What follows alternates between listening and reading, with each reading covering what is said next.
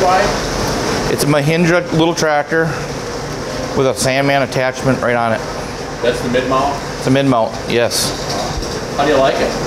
Really well. It saves the hookup time between when you bed your stalls to when you groom. You don't have to reattach to a skid steer and go back in there. It's all ready to go, and it's saving us time. Every time we do a group of cows, we're probably saving at least 15 minutes, which is a big deal for us because between groups of cows, there's not a whole lot of time. Sometimes the farmers have indicated they saw an increase in their herd average. Yeah, I would say what we've seen, the most significant change we've seen in our herd is our lower somatic cell count. We were running around 240, 250 before. We were using the older model Sandman attached to a skid steer, and we were only grooming our stalls, 1 day a week. And Rich suggested that we do it every day, and that's what we have been doing.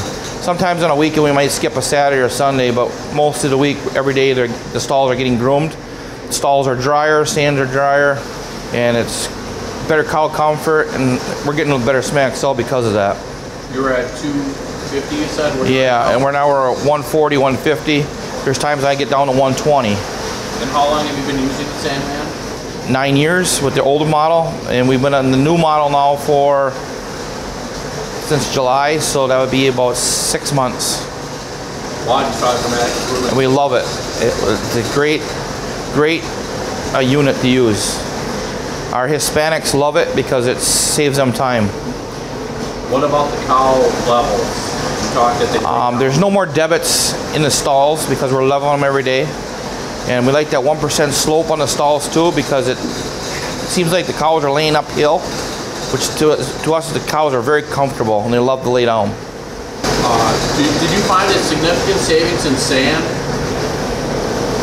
I was talking to Alan about that. Yeah, I would say we're saving sand, but we're doing a better job with our stalls now. The stalls are more sloped to the front, and I'm more after the cow comfort rather than the sand savings.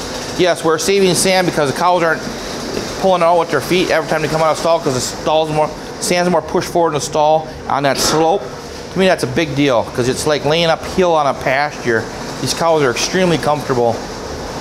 The big thing we noticed too in our sick cow pen, where we have our treated cows, before we could have 8 to 10 cows, treated, and now we're lucky to have 1 or 2. I mean, it's really cut down on our mastitis in our cows because the stall beds, there's no debits where the cows' feet are or they lay down. By grooming them every day, we've done so much better job of keeping these stalls maintenance. The maintenance is so much better. Well, we're seeing a reduction in not having to treat cows. That's huge. And you keep your parlor performing. We don't have a second parlor here at this farm, but if you don't have a big treated cow group coming through, that's huge. It saves on labor in the parlor. And the other thing is, no one likes treating cows. That's a miserable job on any herd.